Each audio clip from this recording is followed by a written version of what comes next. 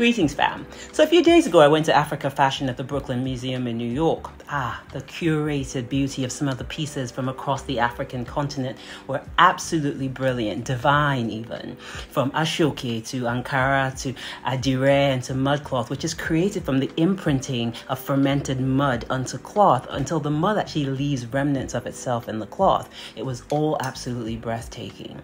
So leaving there got me thinking about the imprints that we leave on each other's lives, the fragments and the fragrance that we get to leave behind every time we interact with and engage with other people.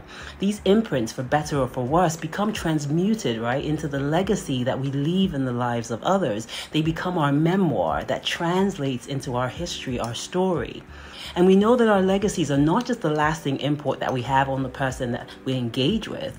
They actually extend to the impact of those people and others that they engage with.